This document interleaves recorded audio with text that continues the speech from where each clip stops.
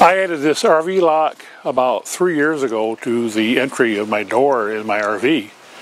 But lately I've noticed that the membrane is starting to split apart here, so it is no longer waterproof. Well, luckily at RVLock you can buy a replacement membrane, and this is about 11-12 bucks, I guess. And we have to take the old one off first, and they recommend using a small knife to remove the old one. So I'm able to use the edge of just a knife and get under the edge of the top, and it just peels off easy as can be. And you can see right here where it was ripped.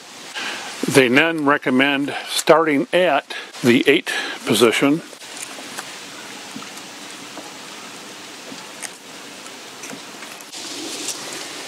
And so that wasn't too hard. And then I'm just going to use a blunt end of a tool and kind of go through where the adhesive is. Like that.